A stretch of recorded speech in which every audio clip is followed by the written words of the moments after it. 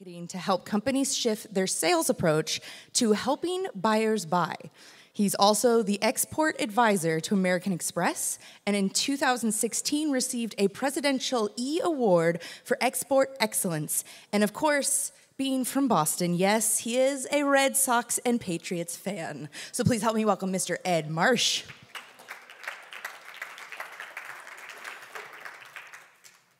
So good morning. I've really been looking forward to the opportunity to speak here. First, it's kind of feeling at ease being among people in the military community. There's a sense that for those of us that are in that community, you kind of understand that we're with our own, and that makes it comfortable. The other thing that I've been thinking, though, is that it makes it really nice to talk to a group that's naturally predisposed toward action. Frequently, I end up speaking to groups where I'm talking to them about, geez, you got to get moving, you got to get doing something. This group understands that. It's embedded in us. You know, the 70% plan that's violently executed is better than a 90% plan that's timidly executed. Got to get out and do it.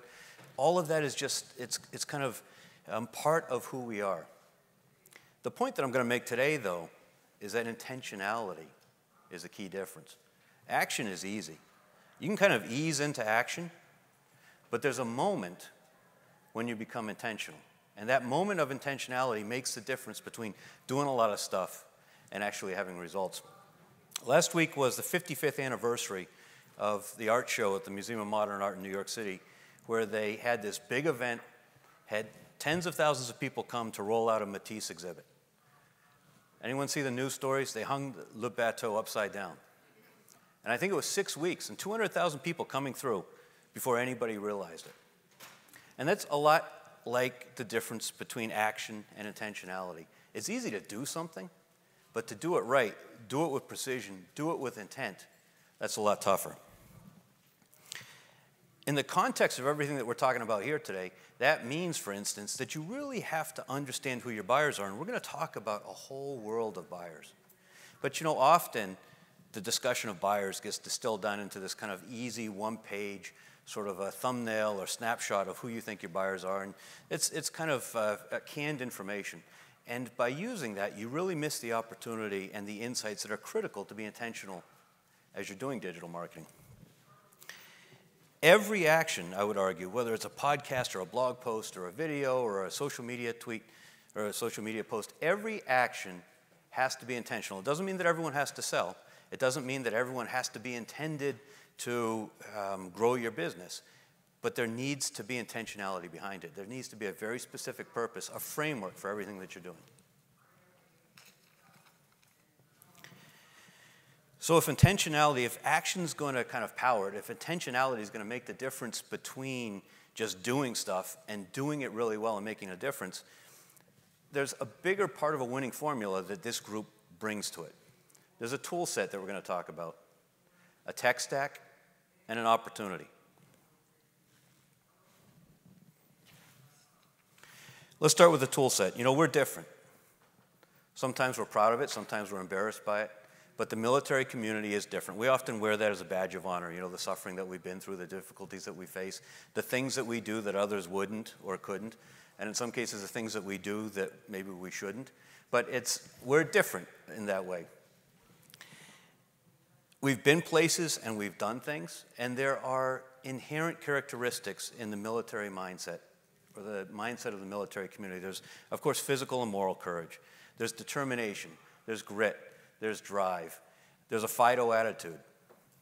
Again, we wear that kind of with a badge of honor. Okay, yeah, tell me I can't do it right. Let's see. And there's a global awareness that I think is often just assumed because so many of us have global experience. But it's often not fully leveraged the way that it could be. I'll tell you a quick story about myself. In 2004, I was partners with a German company. I became partners in 2000. At the time, a euro cost us 85 cents. Our business model was, it would have been hard to lose money with a business model when we were importing and a euro cost us 85 cents. By 2004, it was headed rapidly the other direction, somewhere around $1.10 or $1.20, on its way to $1.65, which is a whole nother horror show. But at about 110, I got nervous, and I said, I need a plan B. So this business where I was importing the stuff from Germany was great. It was spinning off some cash. And I started to take that cash to invest in a company that I started in India.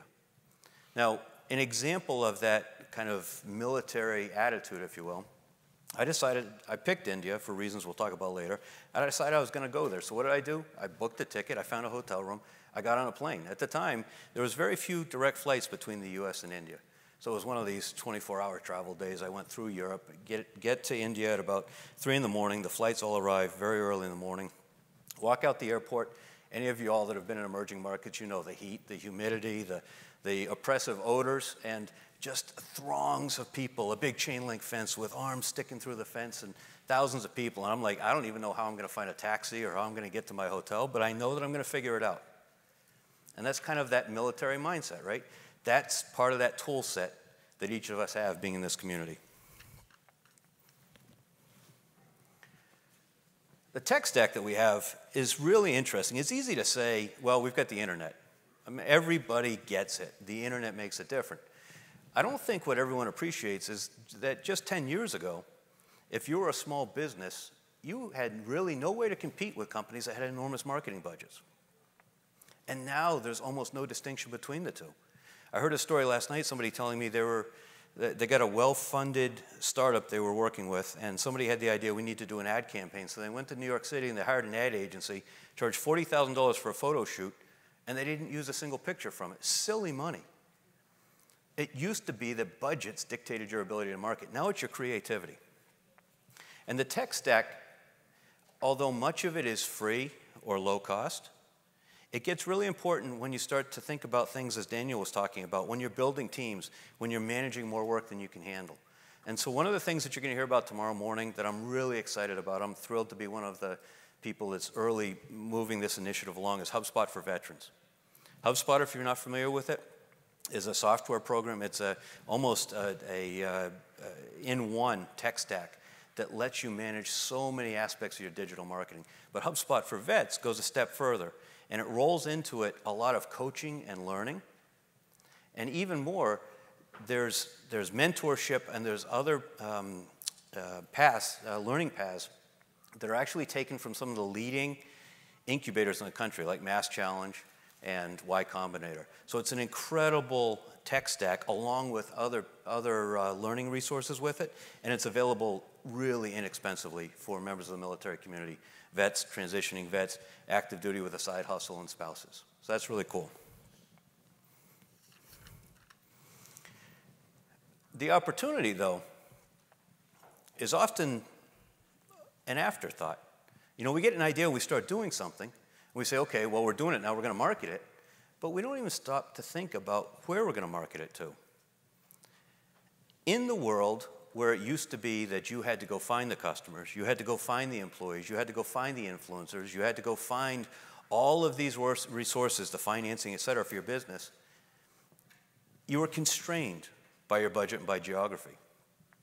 But now in a world where digitally, everybody comes and finds you if you do it really well, if you do it the way you're going to be talking about over the next couple days here, they find you.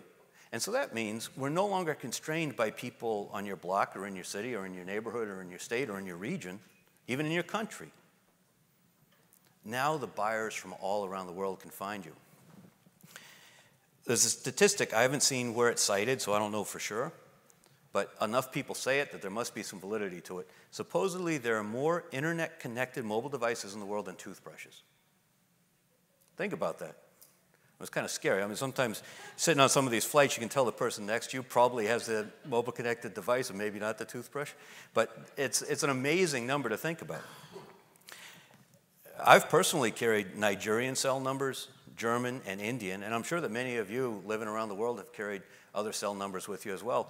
And many emerging markets you go into, you know, here in the US, increasingly you see people with a personal number and a business number. But many emerging markets, you go and you sit down at the table for a meeting, and people drop 3 devices onto the table. Because you never know which network the generator at the transmission tower is going to run out of diesel, or the software is going to be fried, or it's just simply going to be overloaded. And if you want to be in touch, you got to have multiple networks. So this connection changes the whole idea of where your opportunity is and what your potential market is.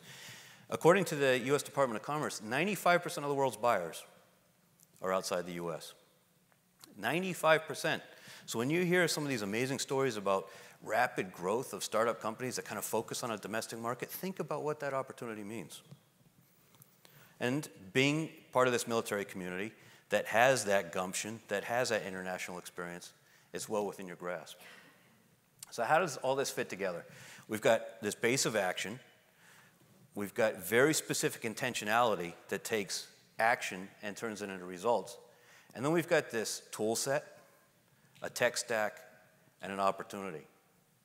How do we mix that all up? I think the biggest thing to keep in mind is that we're all selling all the time. You know, in many groups, there's a hesitance to talk about selling. Well, selling is kind of a dirty word. And marketing sounds a little bit more sophisticated. But, you know, the reality is we're all selling all the time. Whether we're trying to get our kids to clean our rooms or trying to agree with our spouse on where we're going to take vacation, or if you're a spouse that envisions a career path between duty stations and you're looking to try to build that next step in that arc of your career, or a transitioning vet who's wondering how to transition out of the military and find the great civilian opportunity, or small business people, whether it's a side hustle or the actual business that you've undertaken as a spouse or as a vet. We're all selling all the time. The digital gives us huge power and huge reach.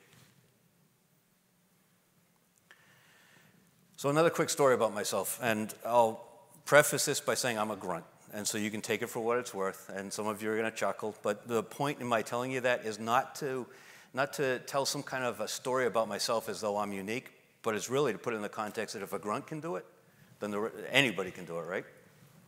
So you can approach this as marketing and branding yourself and or marketing and branding a small business. And the global opportunity exists in either case, probably more for small businesses, but for those of you that move around the world, particularly for spouses that think, again, about finding that career progression and the next job opportunity in that career arc in different places going around the world, it's absolutely applicable in that regard too. So in 2011, after my two businesses that were supposed to be these offsetting businesses that were going to give me a kind of stability and diversification, instead they collapsed simultaneously.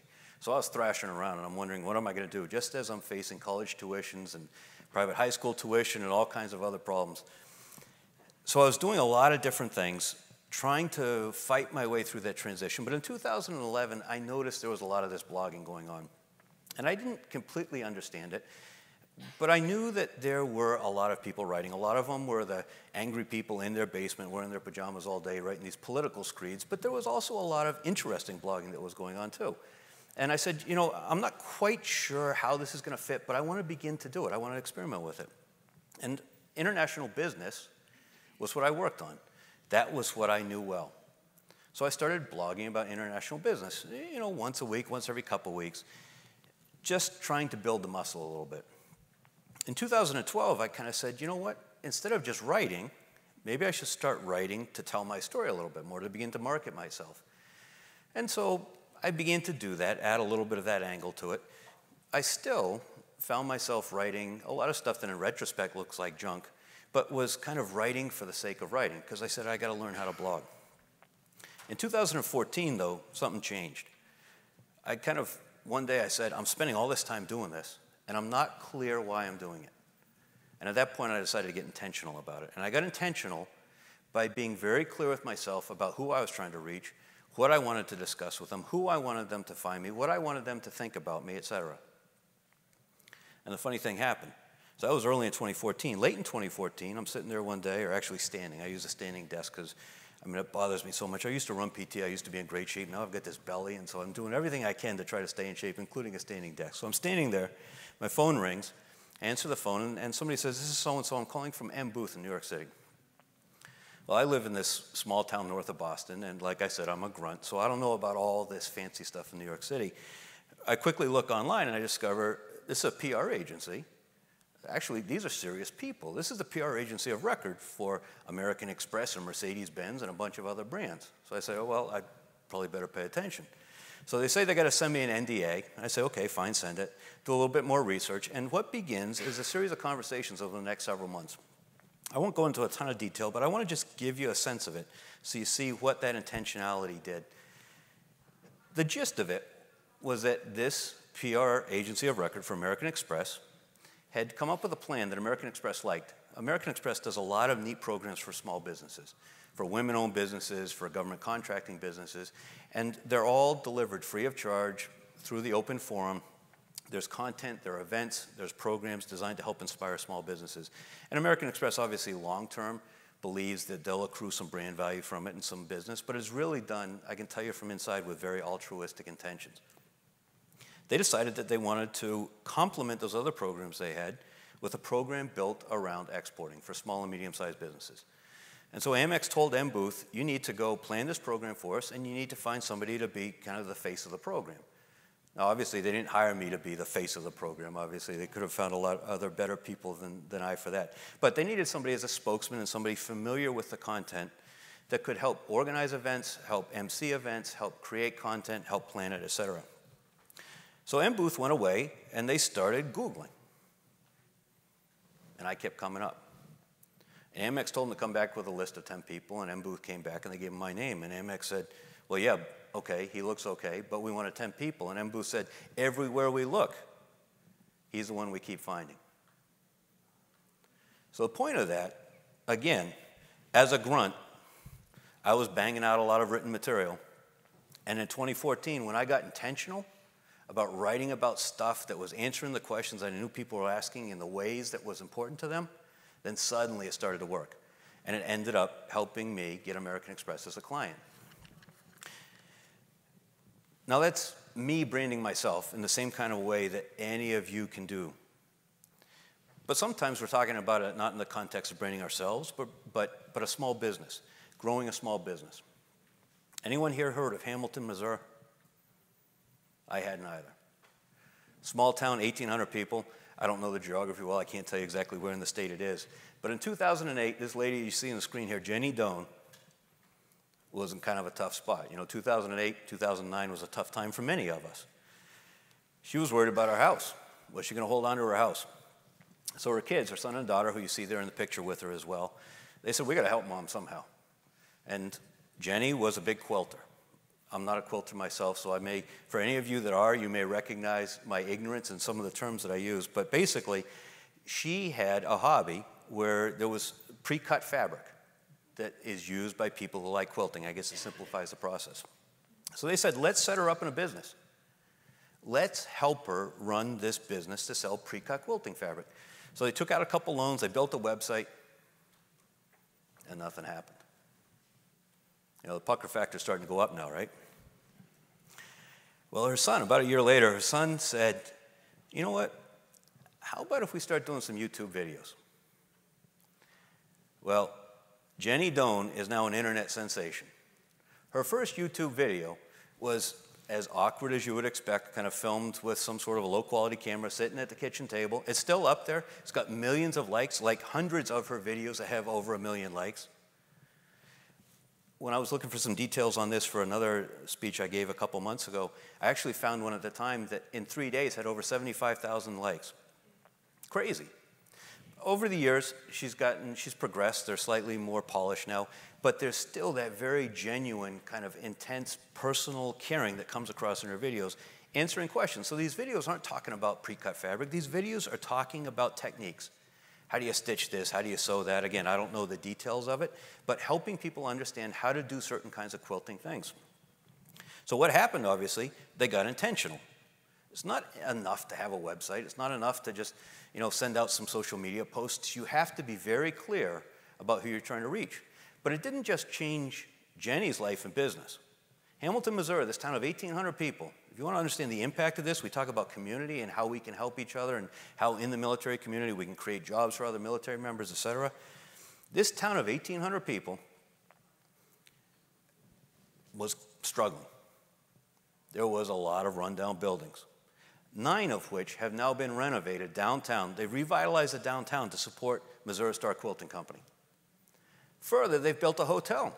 Now, why does a company selling pre-cut fabric need a hotel in this small town? Because 10,000 to 15,000 visitors a month from around the world come to Hamilton, Missouri to attend this quilting academy. Seriously. So you talk about the difference between action and intentionality. You talk about the reach of the internet, the ability to build a global business, to find markets that you can't even imagine. It's incredible. And what Jenny did, she conveyed through her videos this sense of expertise that made people comfortable and made people value her. And there is no reason that any of us, through our digital marketing, can't do exactly the same thing. If you're a transitioning military member, you want your prospective employer to feel exactly the same way about you. If you're running a small business and you're trying to find employees, you want your employees to feel, potential employees to feel exactly the same way about you. So creating that sense is what it's about.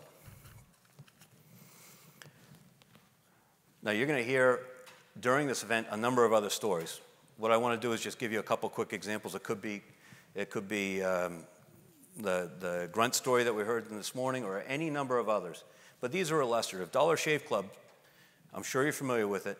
It was an idea. There was no business. A $4,500 video filmed in a rented warehouse when there was no business turned into a business worth a couple $100 million in very short order. GoPro, you know, they were selling cameras. They were selling $1 million a year worth of cameras. And they got intentional about user-generated content. We talk about marketing budgets. They weren't even worried about their marketing budget. They had all their customers. They paid customers to do their marketing for them, or customers paid them to buy a camera to do the marketing for them. Billion-dollar business a few years later. Alicia Schaffer, you probably haven't heard of her.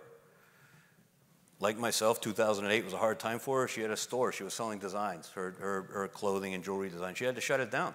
Went out of business. A year later, she went on Etsy, and now she's one of Etsy's largest sellers globally, selling stuff all over the world through Etsy. Nineline, you heard a great apparel story this morning. Nineline went from 2012 nothing to recently Shopify, or BigCommerce, I think, identified them as the fastest growing online apparel retailer in the country. That's a domestic story.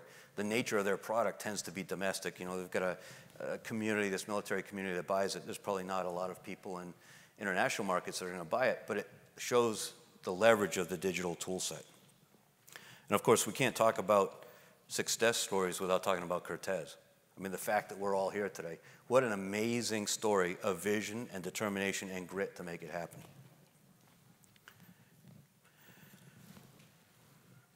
So you're going to hear a lot about action. You need to blog this many times. You need to do this many social media posts. You need to do this. You need to do that.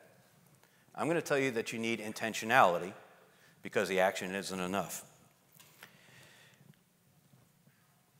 That's two dimensions.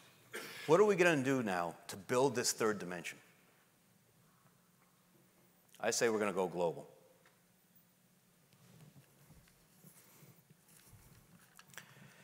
Show of hands. Who here is deployed, lived overseas? Almost everybody, exactly. And that makes this group quite unique. If we were talking about a normal business event, you wouldn't find that to be the case. So where many American companies hesitate to do business globally, it's like a no-brainer for this group. It's a simple transition. Many American companies hesitate to export. And I want to tell you a little bit of the reason why, to inoculate you. Because when you go back and you hopefully get excited and start thinking about how you can take your business or your marketing global, you're going to have people tell you, oh, it's crazy, it won't work, it's too risky. So I'm going to quickly lay out for you the reason you hear that and why it's wrong. And it's only become wrong in the last couple of years. See, it used to be that what would happen if a company decided that they wanted to go international, they would say, okay, we're going to make this decision, we're going to commit resources to it. And so what do we have to do next? We have to decide where we're going to go. And so what they would do is they would call the intern, send the intern to the library. They'd call one of the government offices and say, tell us where we ought to be. And they'd do some quote-unquote research.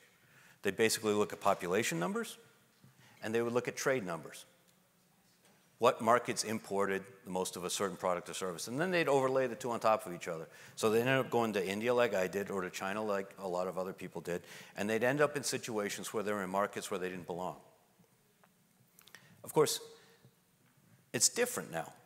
So instead of having that decision where you go pour money into a market, you send executives over, you lose your focus on your domestic business, you end up in all sorts of regulatory complications with other tax filings and registrations and HR rules and all kinds of other stuff. Instead of that, and a decision after 3 or 5 years where you say, we're losing money, should we keep at it? Is it going to turn around? Are we going to make it work? Now you've got an opportunity where you can identify before you go where you ought to be. You're going to collect data. And you're going to have two kinds of data.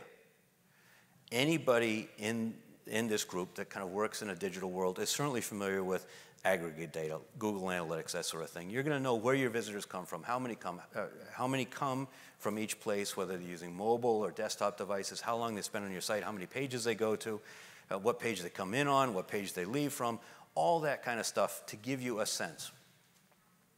You're also going to get anecdotal data. As you start to get inquiries and start to sell deals, you're going to get a sense of what markets you can comfortably sell into, where language is a barrier or where it isn't, where shipment is a problem or where it isn't, where you've got customs hassles, where payments become really problematic or where they're easy, where service after the sale is easy, where you get repeat sales afterwards. So you're going to have your own data, aggregate data, and you're going to have your own anecdotal data, and now you're going to build a matrix that's going to be much more helpful to you. It's going to give you the tool set you need rather than to just do action, to be intentional about it. It's going to let you target markets successfully. So you start getting some international leads. You're doing your digital marketing. The people are finding you domestically and then internationally. You start getting some of these inquiries. And where many American companies are going to hesitate, you're not going to because you've lived internationally. You don't get freaked out about foreign currency. You've gone to the ATM machine, pulled US dollars out of your account, and gotten foreign currency. You're comfortable with that. You've shipped overseas. It may have been to an APO box or maybe back to the US, but you've shipped overseas. You've traveled. You've got cultural experience. You understand all these things. They don't freak you out. They're natural to you, unlike to many businesses that worry about them. So you're going to start to respond to leads. And what I find consistently is my clients, I tell them this is going to happen, and they say, oh, well, no, we've never had any demand for this. And it starts to happen. I got an email from a client of mine in Nashville yesterday morning who said, that deal that came out of the blue in Romania a couple months ago, we're getting ready to ship it. And meanwhile, we've got another one from South Korea worth $50,000. It happens if you're willing to follow up on them. It's amazing. So 95% of the world's buyers are outside the US, but you don't want to go after all 95% of them. You don't want to make some sort of a hypothetical speculative decision. So you've got this data that you've accumulated, so now you can make a decision based on your product, your company, your preferences, and your real experiences. When you do that, and you start to target markets, you can take a very incremental approach. The idea is that you don't want to bet your company on this. You want to take small steps that you can do comfortably, that you can do inexpensively, and that you can do with low risk. You want to take them without having to go and open up an office. I mean, maybe you'll travel there, maybe you'll go to a trade show, but you're not going to start with that. So what kinds of steps can you take? This is where digital marketing, and particularly a tool, a tech stack like HubSpot, gives you incredible power. So I'll give you some examples. But before I do, I want to talk about translation, because translation is something that often comes up where people assume, oh, I got to translate. And I would argue, please don't. There's a time and a place for it later on. But if you start to translate up front, first of all, you're going to create a huge project for yourself. Second of all, you're going to create a lot of expense. And third, you're going to get a lot of crummy translation that isn't going to help you. In fact, it's going to hurt you. Let me tell you what I mean. If you put a Google Translate widget on your website, number one, it's free. Number two, it's, I don't know, 700 languages or something like that. And number three, everybody knows what they're getting. So it's mediocre translation, and that's okay. What they want, what they expect, what they know they're going to get from Google is machine translation that's going to make it easier for them to read. On the other hand, if you go and you hire a translator and pay however many cents or dollars a word, what they're going to do is take your words with your American value, unique selling value or proposition, value proposition, that you've written in American English for American buyers, and they're going to change the words and and create a message that's irrelevant in probably reasonable foreign language. And you're going to look silly. I've seen a number of American companies. I work a lot with capital equipment and automation and industrial manufacturers. So companies, for instance, that talk a lot about saving money. Their products are designed to reduce labor costs. So they'll take very carefully written justifications for reducing labor cost. They'll translate them. They'll take them to a trade show in an emerging market where labor costs are low, and they'll fail. And they'll wonder, well, geez, nobody's interested in it. Well, nobody's interested in cutting their labor costs, but they're interested in harmonizing their solutions across multinational plants. They're interested in consistent quality, so when the inspectors from Western buyers come in, they know that they're doing it right. They're interested in avoiding downtime because they've got the same shipping time frame pressures as everybody else. So you have to understand what the value proposition is that you're selling in a market. And you have to understand how buyers are different. And only when you do that can you begin to translate. So the first incremental step that I recommend companies think about is a good example of where this is an issue. So I say, try a few foreign language keywords. Now, you can't take your American keywords and translate them. I mean, think about what we do to try to identify the right keywords in American English. There's a lot of nuance. There's a lot of inference. There's a lot of experimentation. There's a lot of data that we look at, and this is an evolutionary process. So what are you going to do? You've worked on trying to find the right American English keywords now for the last 6 years, and you're going to pick a couple of them, and you're going to hire somebody and put that into another language? It completely misses all of the cultural context around what people are searching for, what their motivations are, what their problems are. So you can't translate keywords directly. You have to really understand from a local perspective what they ought to be. But the good news is you've got prospects, you've had inquiries, you've got customers, you've got people you tried to sell to and didn't get the deals done. So you can talk to them, you can interview them, you can ask them, find out what they were searching for, and start to use those. That's an easy step, a couple pages on your website. Maybe you translate a page, or rather transcreate a page.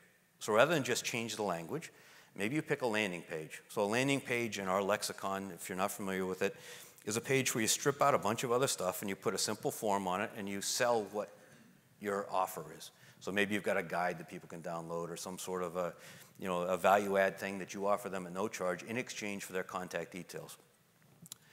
So take that landing page and change it. Put it in a language and a context that makes sense to them. You can do that pretty inexpensively. So you got keywords and you've got a landing page. Then maybe you create some local language content. Now, which markets are you creating this for? Some of those that you figured out from your analysis have potential. And you may be surprised at what those are. I see often with clients, we're talking about Poland, or Colombia, or Turkey, or Vietnam.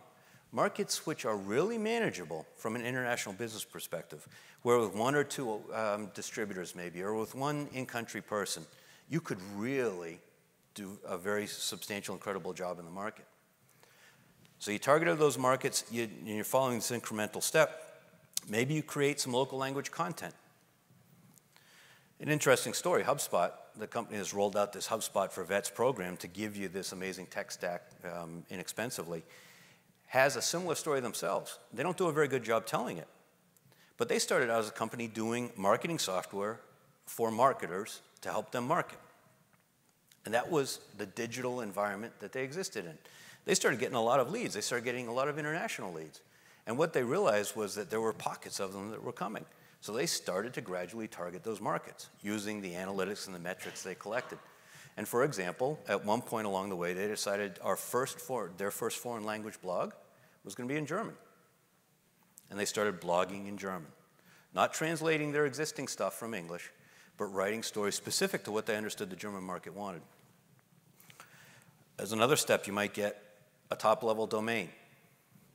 So reserve your .de or .pl or .vn domain. Maybe you create a microsite, 5 pages that talks about what you're doing, specific, not just in the language, but culturally appropriate, understanding the buyers there and the buyer personas there.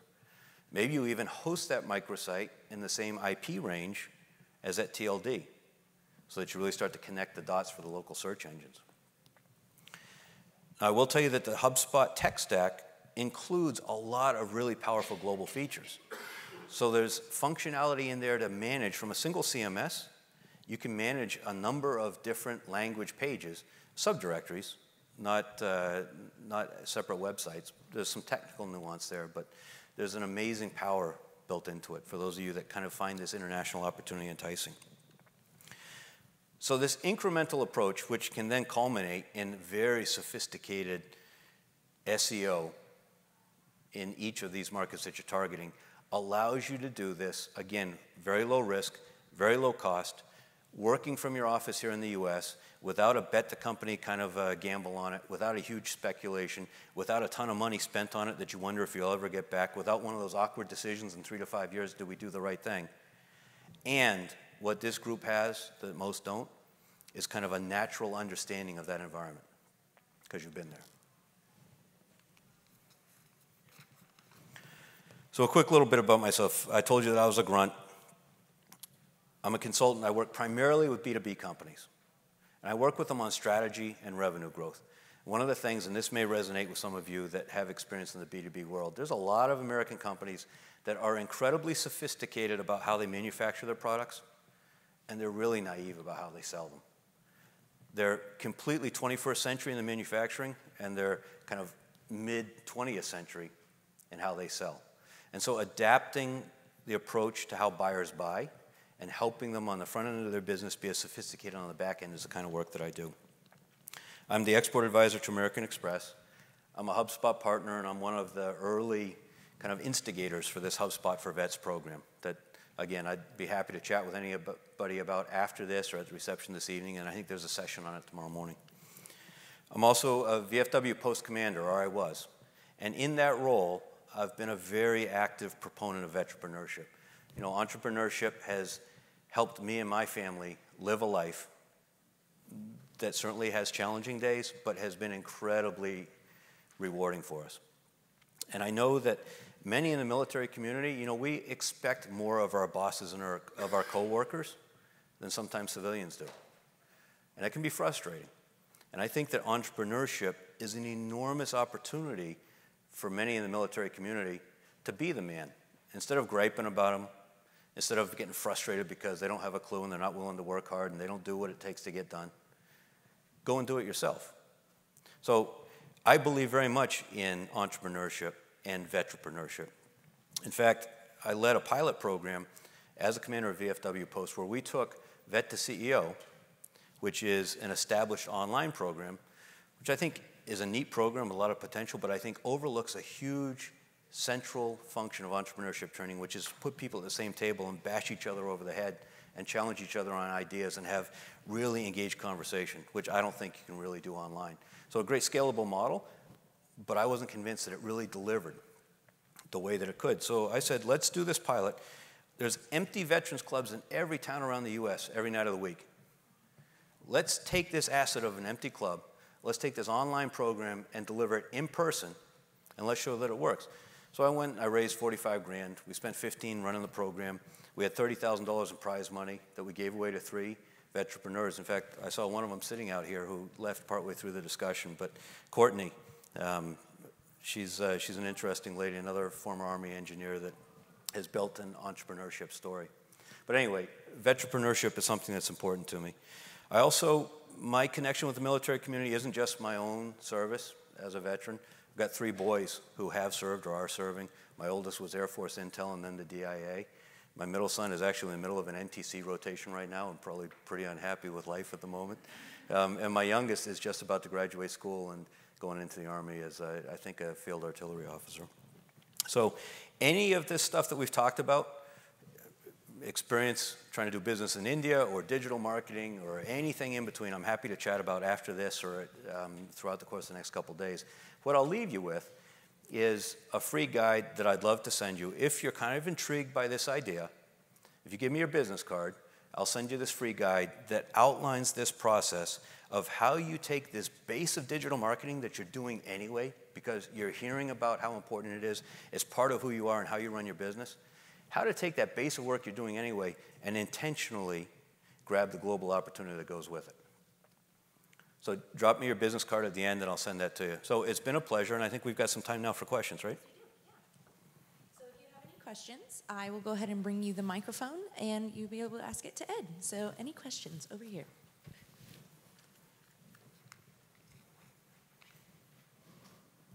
Hi, I'm Jen McDonald from Military by Owner.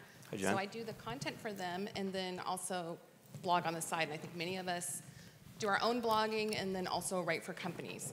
So I know you were talking about having the readers get to know you. So can you give us some advice on that balance between when you're writing for a business or representing a business, how much of yourself and your backstory are like letting the readers know you as a person?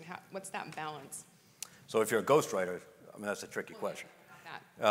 I believe very strongly that people want to do business with people. Now, you have to, I also object personally, but it's kind of my own bias or pet peeve. I don't like gimmicks. And so trying to walk that line in between the two is tough sometimes. My industrial clients tend to think of kind of typical boilerplate corporate speak, which drives me nuts and is ineffective. So with that context, my recommendation is to be very clear about the voice. And I think the voice ought to be conversational. It ought to be professional. I'm a horrible speller. And so, I mean, I'm so embarrassed by the number of typos and stuff that I make, even after I've proofread it three or four times. So it should be correct, and I often fail that myself. But as long as you're grammatically correct, easy to read, and have a voice that's conversational and friendly and approachable, I think it works. I mean, I try to say to people say, well, I don't know how to write this. Where do I start? Okay, well, what if you're at a party? You're at a Super Bowl party. You're talking to somebody, and they say, well, what do you do, and how can you help me? Well, you have a conversation. And that's really exactly what you're doing, is you're having a conversational approach is important. Does that help? Hi there. My name's Patty Barron. I'm with the Association of the United States Army. And I was really interested in the VFW story that you just shared. It must have been difficult at first to get folks to attend because the aging population within associations and also military service and VSOs organizations. It's difficult to break that barrier. How did you do that? How did you get the younger folks to come and attend some of the events that you were hosting? We didn't try to make them members. I mean, that seems to be the big hang-up. On the other hand, you know that many of these, so there was two challenges. One was the members that had to approve. I said, look, I'll lead this effort. I'll do this. I need at least $5,000 to make it happen, bare bones. And I'm not going to go bother raising the money in case I can't. You know, I got to commit to running this, and if you won't fund the $5,000. So we had a fight for a couple months about whether they'd spend $5,000. And this is a VFW post, long story, but has an endowment and hundreds of thousands of dollars available. And it was still hesitation about doing it. We finally did. We started getting the money coming in.